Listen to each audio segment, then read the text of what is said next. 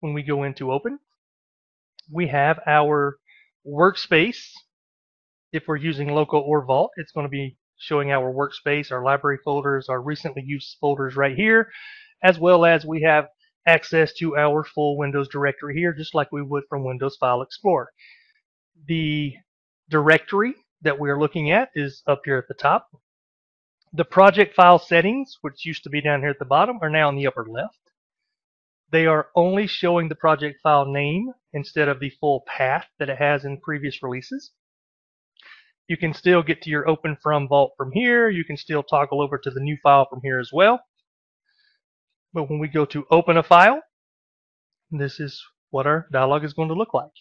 If we go to the Open from Vault option,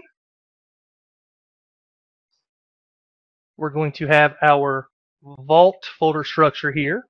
Should be the root level at the top for our Project Explorer, and then all of our subfolders listed here below as well.